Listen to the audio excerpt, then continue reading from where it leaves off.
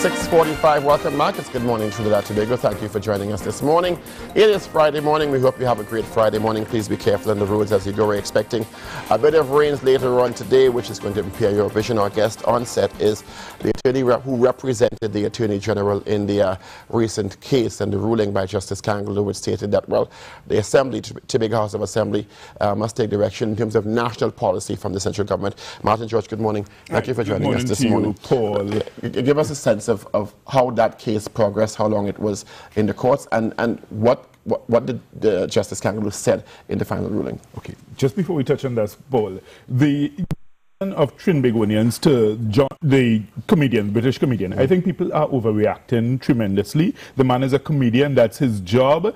And I mean, I see nothing wrong with a television station selling airtime because that's what they do, that's their business, they sell airtime. And you know, we must not take ourselves so seriously that we can't laugh at ourselves. I see absolutely nothing wrong in the man's presentation. We make fun of people all the time. We make fun of small islanders, we make fun of how they speak, you know. We even refer to people from much larger islands than ourselves as small islanders, Jamaicans, Guyanese, and you know, we do it all the time. We had the Mighty Sparrow who sang his song, you know, Philip My Dear, where he poked fun at the Queen, the head of the, you know, the head of the British monarchy, and her husband with the song Philip My Dear, you know. So, and Sparrow performed that song all over the world, you know. So the point is, we must not think from that context of a small island, third world nation. We must see ourselves as first world and be able to appreciate and embrace all these things. And I think even Mr. Warner, his approach to it, his reaction, I think he needs someone to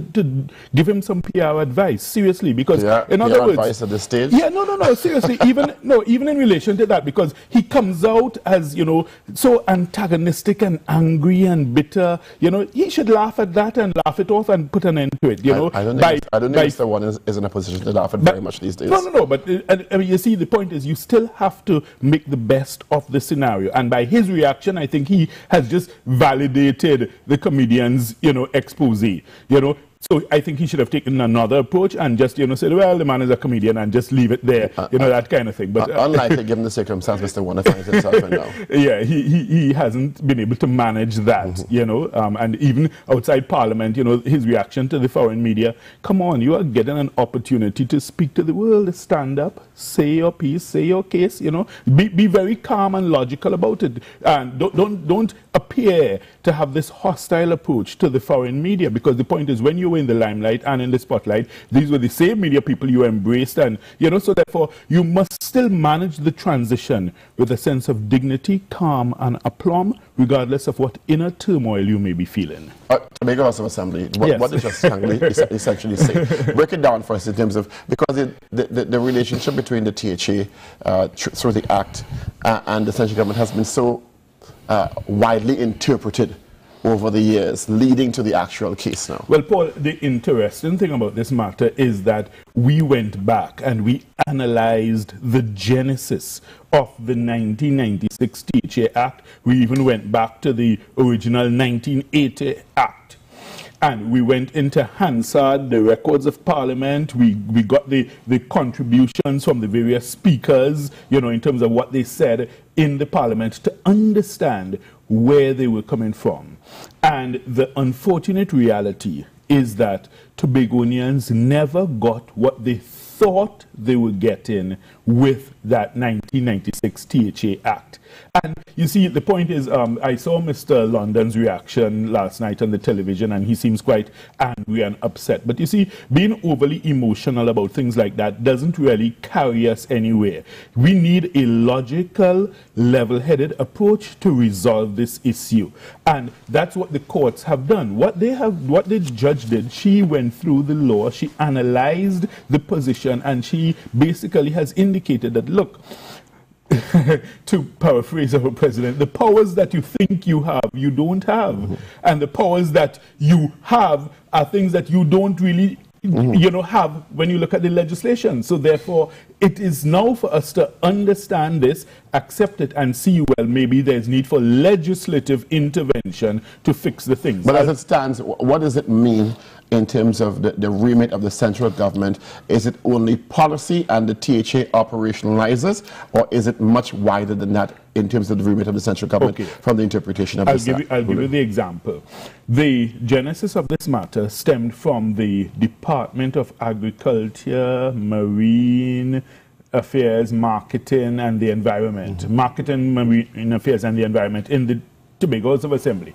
They had applied to central government for release of monies through the Green Fund, right? Several, I think it was hundreds of millions of dollars they had applied for to access that. And they said that this was part of their reforestation plan for Tobago. What central government basically said is, hold up. In terms of things like reforestation, we have a national policy. So whatever you wish to do must accord with the national policy. In other words, you cannot go off on your own and decide, well, this is your policy and you are implementing it in Tobago. Whatever policies you must implement must be in accordance with the national policy. And if there's a conflict, then the cabinet's decision on such matters takes precedence. Now, it is really a wake-up call for each and every Tobagonian who has been walking around deluding themselves thinking, well, we have control over the areas in the 5th schedule. Because the 5th schedule sets out 32 areas over which the THA has control. You have, they have finance, tourism, agriculture, marine affairs, all these things are nicely set out and laid out there. And for years... But even that, with that said, they should not be in conflict with the central government overarching policy in any particular sector. That's the point. So in other words, where you thought you had overriding control, you still must be subject to the dictates of cabinet when it comes to issues of policy guiding how you implement your authority over those areas. So it really is something that, and when you look back at it, you look back at Section 75 of the Constitution, where it gives cabinet that power and authority in Trinidad and Tobago. It's not just Trinidad, it's Trinidad and Tobago. That's correct. So therefore, you now realize that the THA Act is subordinate to the overriding power of cabinet as enshrined in the Constitution. Does that then mean, will I be correct in interpreting it that cabinet sets the overriding policy in any particular sector, agriculture, tourism, etc., but the THA is now charged with the responsibility of operationalizing the budget given by the central government in that particular segment within the ambits of that policy direction? That is exactly the point. And in other words, the THA cannot see, look, I am ignoring the central government's policy in this area, say for instance tourism, and I am going to do my own thing. If there's a conflict. If it's in confluence, there's no problem at all. But if there is a conflict, then the THA is still subordinate to the cabinet policy on the issue. Well, one can also infer by Mr. London's response that the THA will appeal, that he understands the gravity or the gravitas of this ruling in further operations of the THA, wouldn't you say? Because if it were a mild or not as intense a ruling in terms of how the THA must move forward, he would not have, there would not be a need to appeal. It really, I tell you, it is a phenomenal exposition of the law, and it really is a stark reminder and a wake-up call for everyone who would have previously thought that the THA really had these wide-ranging powers. In other words, basically, notwithstanding what is set out in the Act and nicely laid out there, and that's why I tell you it was important for us to go back to Hansard. We saw the contributions from, I think, Mr. Roger Boynes, he was an MP then, Mr. Ramesh Maraj made a contribution, you know, there was a contribution by Mr. A.N.R. Robinson, you know, so the point is we looked at all those things and we saw what was said, we saw what was intended, and really it was not a scenario, because the argument for the THA was that the way the Act is worded, they were of the view that it is notwithstanding cabinet's directives, they can do ABC. Does this also now mean that many of the decisions that may have been taken in the past couple of years by the THA with regard to sport, tourism, etc., may now need final acquiescence from the cabinet, in terms of the cabinet saying, well, you know, this falls within our policy direction based on this new ruling? Well, the point is, cabinet can look at things and say, well, look, this is what you did. We wish to indicate that our policy is incontrovertible. They can, but I would imagine that the effect of the ruling, really, the thrust and government of it is going forward, that it is clear now. Because you see, the point is, the THA, they're the ones who brought the matter to court. Unfortunately, they're the ones, had they left it alone, I guess everyone may have continued in the grey area. But now it's set out in black and white. No one can say they're in any doubt as to where you stand in terms of your relationship. So would it be correct to say then that now people interpreted this whole thing wrong for many years?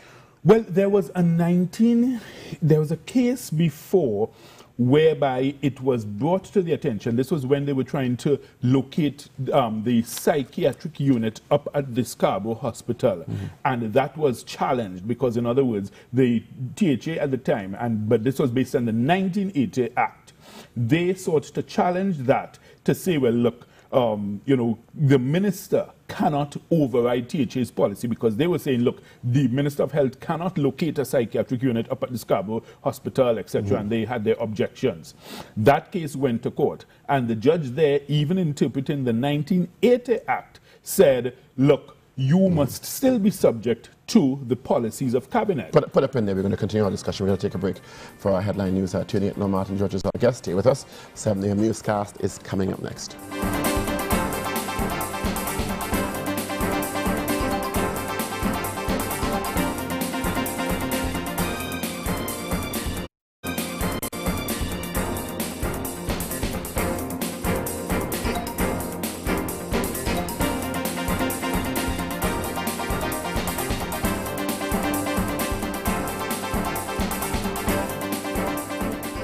Minutes after 7, welcome back. It's GMTT. Good morning, Trinidad Tobago, for today, Friday. Welcome to the weekend. Thank you for joining us this morning. This coming Sunday at 11 a.m., you can join us for Political Capital, where we're sharing with you some of the interview that Larry Lumsden did with former Prime Minister Bastille Prende. And also we'll be focusing on what the 10th Parliament has been able to achieve, and also what we can expect as the Parliament closes or is dissolved this coming Wednesday, the 17th. We're also waiting with, you never know, the Prime Minister indicated yesterday during the post-cabinet press briefing, we may have an election day later on today, maybe. So we're looking out for that. We'll continue following that story as CNews normally does. Our guest on set is Attorney at Law, who represented the Attorney General in this groundbreaking delivery by Justice Kangaloo on the remit of the Tobago House of Assembly in terms of its relationship with the central government. Does this now, Martin George, reopen the conversation about internal self-governance and the amendment of that 1996 Tobago House of Assembly Act? Well, clearly it does, and it's something that I think really was a lost opportunity. You'd recall shortly after this government came into power, they actually tried to draft legislation to say, well, look, let's try and deal with the legislative changes, but for whatever reason, the opposition didn't appear to be, interested at the time. Now, of course, Mr. London is going all over Tobago, and he is, trying to reignite the issue. But you had the perfect chance shortly after the government came into power, because they did give a commitment to try to deal with that issue, and they actually were, in the process of trying to do so. They had a Constitution Commission whereby Dr. Hamed Ghani, myself, and Ms. Chrislyn Moore, we went around the country, both in Trinidad and Tobago. We canvassed views on, the draft legislation, and, but the thing is that the opposition did not appear supportive at the time. And when you look at that, that would have given you tremendously wider powers than what the present act gives. So therefore, you have basically taken several steps backwards. You've taken Tobago backwards, and then now saying, well, just on the eve of election, you're saying, well, let's revive this issue, let's try to move forward, when you had that golden opportunity, and you basically had a missed opportunity. Well, many have suggested that in particular, and many other issues had become political footballs, with people not wanting to give the other side credit for championing the changes and possibly having the changes instituted during their tenure, being, of course, the PNM in Tobago House of Assembly under Mr. Orville London and the People's Partnership Government as it stands now. And especially at that time, if I remember correctly, it was just before the House of Assembly elections, or in the lead up to that. But because the issue has been a point of contention for some 40 years, how important is it now, and now that it's once again in the national conversation?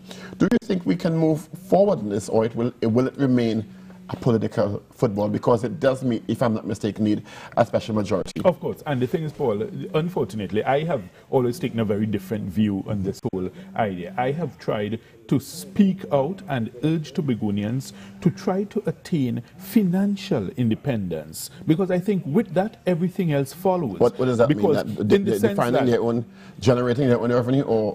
Right, from that perspective, because when you look at what they call the Tobago economy, it is really a farce. There's no real economy in Tobago. Every year, you basically stretch your cap towards Port of Spain. They fill it with $3 billion, and you basically spend with very little accountability. You saw the Auditor General's report where they said that, look, several of the items they asked the THA, produce your, accounting for this, that, the other. They have not done so. So basically, that's not an economy. That's basically a welfare state. That's really how Tobago has been functioning. So therefore, what is needed is to build up the economic base of Tobago. Let the persons in the island become self-financed and self-sustainable.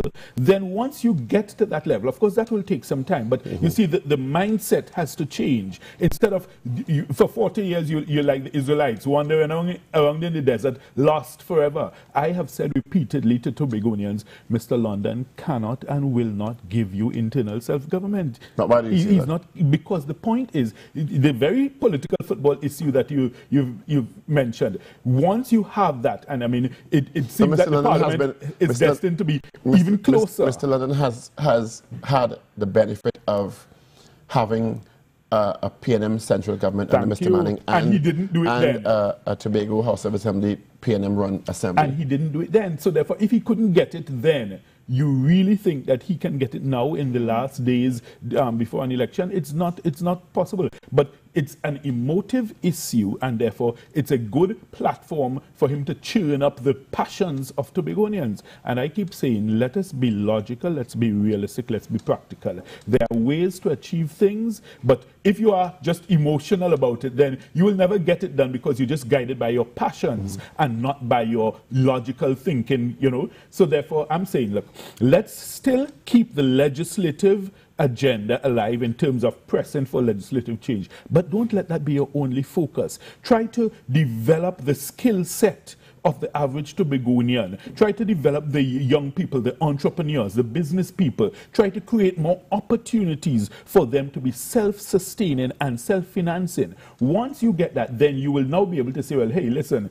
I am generating enough revenue whereby it's clear. I can call my own shots. Thank you. It's like when you're growing up as a young person, you're living in your parents' house, basically and they're giving you money. That's right, they're giving you money. Right, but once you start working and earning your own money, you have your own job, you can take your own decision and say, hey, listen, I am exercising my own independence, I am moving out, I'm going and rent a place, I'm going and buy a house, that kind of thing. You become and truly that's independent. the simple analogy I have given to Tobagonians all the time. I said, listen, stop focusing on this, running behind, central government, begging, give me please, but then that takes infrastructure development and a little bit of vision. But we're out of time, unfortunately. Yes, thank you so much. I appreciate your time coming in. And we're coming to Tobago soon, so we'll let you know more. All right. Good morning, TNT, and other shows. We're going to take a break and come back with more. This is GMTT Friday. Stay with us.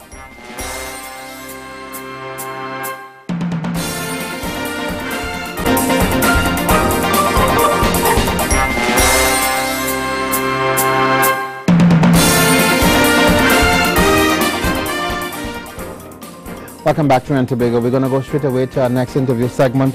We're discussing a controversial topic of the day, the latest allegations of marijuana fine at the Prime Minister's residence. So many persons are chiming in on this debate. We've got the PCA jumping in as well. some legal minds saying, of course, it's a non-issue. The Prime Minister was not in the country. It doesn't affect her. We have with us Martin George, a attorney at law, who will help us understand what's happening. Thank you for joining us, Hi. Martin. Good morning to you, Larry, and good morning, Trinidad and Tobago. And I hope you're not lumping me among those who are here just chiming in. No. Thank you. But let's begin with you're a legal mind. On the face of this, what do you make out of this topic? Well, the point is, you look at it both from a legal perspective, and I would imagine you'd also look at it from a simply social and human relations perspective. And I think in terms of the legal perspective, there are quite a few issues that are arising, because one has to consider first and foremost whether there was some deliberate attempt to prevent a possible criminal investigation. All right? Now, I've made it clear, and I'll say it again, Larry. There appears to be absolutely no credible evidence that could link anything that would have been found there to say that it was in the possession and control or ownership of the homeowner. And we must be careful in terms of these things, because, you know, in Trinidad and Tobago, we love to rush to judgment and, you know, jump to conclusions. Yes. And I've used a simple example, which I will use again if you will permit me. If you are doing construction, say for instance at your home, and you have a contractor who has lots of workers in and out of your premises, you, the homeowner, you are not in full control of your premises at those times. Correct. So therefore, if at some point during that construction some substance is found by a police officer somewhere on your grounds or on your premises, then it's difficult for anyone to seek to saddle you with knowledge, control, and therefore possession of that. Now, that's my position on that aspect. There's another aspect of it, however. If something has been found, has been brought to the attention of the police, then the question that follows is, what did they do thereafter? In other words, I've heard quite a bit of misinformation and lots of obfuscation being bandied about on the issue. I've heard persons who I think ought to know better suggest that, you know, nothing could have been done further until it was tested forensically to determine that it's marijuana. That's not how the process works. If you have police officers going out on a raid, say for instance, like you saw in the newspapers yesterday, they had a raid in Point Fortin, and then I think 2 days ago they had a raid in Erin, where they destroyed hundreds of marijuana trees. Now, the police officers, due to their training, knowledge, and experience, they would be entitled to form a preliminary opinion. And that's what they go with. You can't go out and you see hundreds of marijuana trees and then you say, well, you know, I have to go and get it forensically tested before I can take action to destroy it. Or if it is that you find, you know, what appears to be looking like marijuana in a bag or something, that you will say, look, I can't seize it because it's not forensically tested. It doesn't work that way. It works along the principle that based upon the training, the experience and the expertise of your officers, they are able to form a preliminary opinion. And it's just an opinion. But based on that opinion, that is what you lay your charges on. That's the thing, you see. So once you're talking marijuana, right, that's how it works. So therefore the police officers, they would see it and they would say, look, they found a plant-like substance, right, resembling that of marijuana, or they may say resembling that of cannabis sativa, you know, and therefore based on that you then proceed to lay your charges. What happens is that once the charges are laid, then the police officer has to now take the responsibility to send that to the Forensic Science Center. And in the course of that matter proceeding through the courts, that report is supposed to come back, and then now, depending on whichever way that report goes, that report now forms part of the evidence.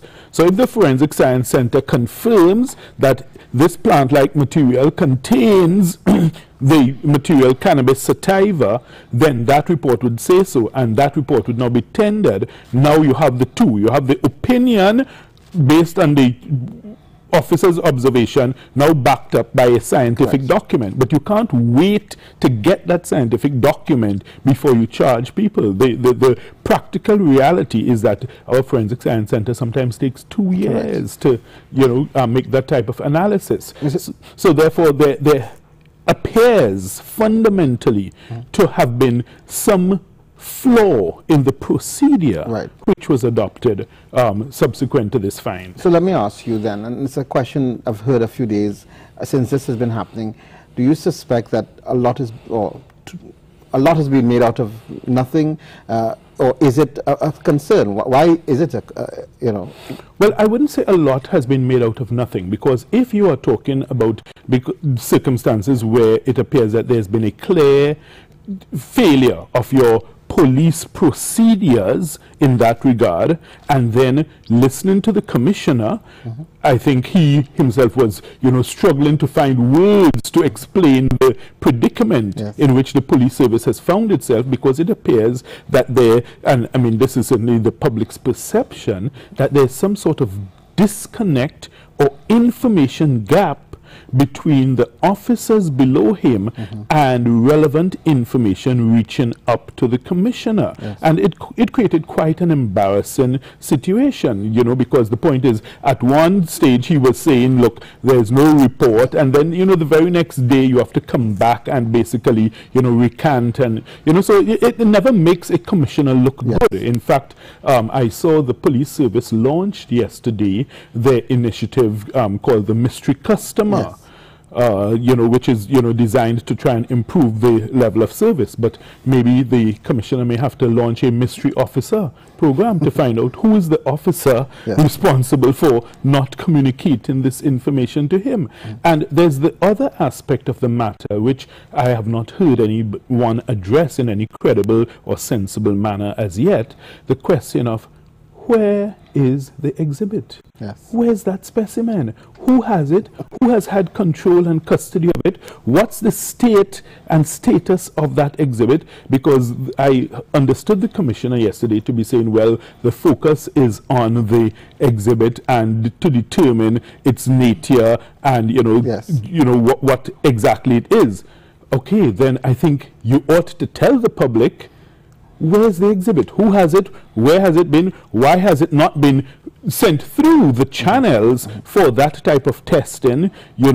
So what has happened in terms of your procedure? And I'll tell you why this is important. Because for the average citizen, if they see that procedures are applied differently for them, then they must raise questions. So in that regard, we must never brush aside these situations to say, well, look, too much is being made of it, because the procedure must be applied equally across the board for all citizens. And I think that's where the concern of the public would arise. You've raised a very valid point in terms of the police officers, well, jokingly, of course, that launching another unit to look at them, but they're going to investigate. The PCA has indicated their intent. Right, yes. I see Mr. David West of the PCA has indicated that they would be launching their investigation into the matter. And of course, this is fully within their remit. It's within their constitutional mandate and within their statutory authority. And I would imagine that their investigation should be interesting, because something that not all members of the public understand or appreciate, the PCA's investigators do not comprise any police officers at all. So they stay away from using police to investigate police, and that's a very important aspect. So basically, it's along the lines of something like an internal affairs unit, but it's just that this is performed by an external agency. So it would be quite interesting to see what is the result of that type of investigation, because clearly someone has dropped the ball and you've basically embarrassed your commissioner, because there's no there's no nice or palatable way to put that across, except to say that, look, the officers below him have created an embarrassing imbroglio in which he finds himself embroiled now. My final question, is there a case, you're a legal mind, if I was if the client came to you and this is the circumstance, they found marijuana in my house, if I am the Prime Minister, is there a case there to defend? Well, I thought I had dealt with that at the start with the examples that I used. I'm saying that with all that, the investigations now coming out, is there something to be worried about now that it's taken this turn? Well, again, I thought I had already answered that, because at the end of the day, Larry, as I said, if it is that there is no question of connecting you to the issue of possession and control, then for you there's no issue. Of course, there's as I said, the social aspect and the public relations aspect, whereby maybe it ought to have been revealed that, look, there was, maybe you could term it a security breach. Yes. At the residence, and therefore you will say you'll beef up security, and then you will try to launch investigations to find out through whom this substance came on the premises. And I thought that if it had been dealt with that way from the get-go, we would not be facing this, entire brouhaha over the issue. Martin George, thank you very much. It's always a pleasure, and enjoy your weekend, all of Trinidad and Tobago. Happy Father's Day to you as well. Thank you. All right, we're going to take a short break. When we come back, we've got much more for you right here on Good Morning Trinidad and Tobago.